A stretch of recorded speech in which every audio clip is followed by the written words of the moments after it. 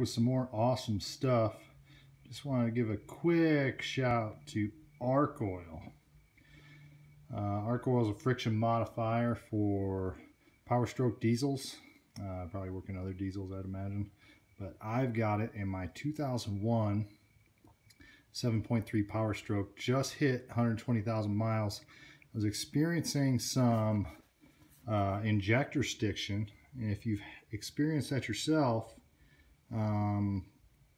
it's basically the engine is very cold-blooded. Takes a while for it to warm up and for you to get your power back. Well, last year I used Archoil for the first time. Archoil, not really sure how it's pronounced. And this engine is completely different. I've got the exact same power from startup all the way until shutdown.